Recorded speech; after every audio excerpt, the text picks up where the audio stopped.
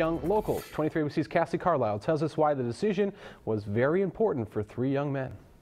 My name is Logan Lords. It was cool when I first came. It's the last place you'd expect to see these teens on a Wednesday night, downtown at City Hall. For 2 merit badges, citizenship in the community and communications, I'm supposed to hear 2 sides of an argument. They struck out at the last city council meeting in December. I told the boys, I go, we're going to see some action tonight. So tonight, a chance to see a debate and a chance to complete a merit badge to advance to the highest rank of Eagle Scout. Earning the Eagle rank is the epitome of what Boy Scouts is about, so both of the 2 merit badges are part of that. So yeah, this is a neat thing, and then the fact that they're getting to see the government in action is pretty neat. The meeting started with a few awards, then some speakers. AACTO guidelines, which is a nationally accepted standard. 99 auxiliary lane in the southbound 90. As time ticked by, their attention wandered. The next item on the list, the Rosedale widening contract. There should be somebody, the business owners might be complaining that their parking lots are being taken. The motion is unanimously approved. Just like that, the contract was accepted for a little over $16 million for the Fresno-based Tykert construction. Nobody showed up, so